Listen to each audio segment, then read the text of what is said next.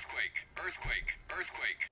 So that was just a warning, but that alert system is now live as of today. It's called ShakeAlert, and we now join California and Oregon in alerting all cell phone users of an earthquake before the shaking reaches your location. As Q13 News' Grace Lim reports, this is such a critical tool as we await the big one.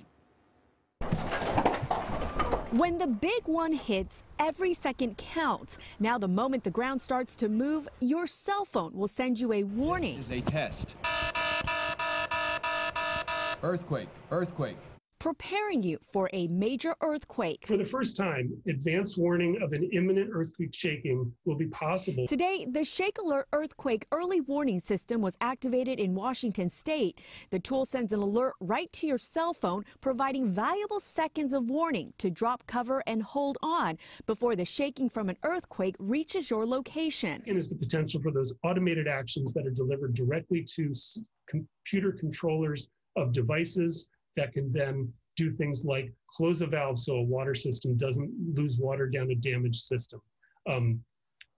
Alert an an operating room in a hospital so that critical activity or spinning magnets in an MRI device can be stopped, for example. And very critically, alert children in our schools. An alert will be sent to cell phones for quakes magnitude 4.5 or greater. This is about what this means to people, to the folks I represent. Imagine a surgeon holding a scalpel in the midst of surgery, a teacher with a room full of students. Imagine a family at the beach. A warning, some time can save lives. This matters. The system cannot predict earthquakes. Instead, when a quake strikes and the ground starts shaking, hundreds of seismic stations detect the waves spreading from the quake's epicenter. Advanced warning times can range from a few seconds to tens of seconds, depending on your distance to the epicenter.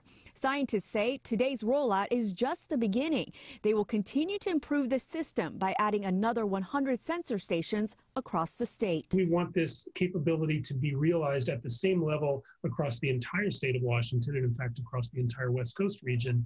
And so we're going to be continuing to add more stations critically, east of the mountains, so that we continue to fill in the area on that side of the state, the eastern Washington side, as well as the coastal region. This is a test. In Seattle, Grace Lim, Q13 News.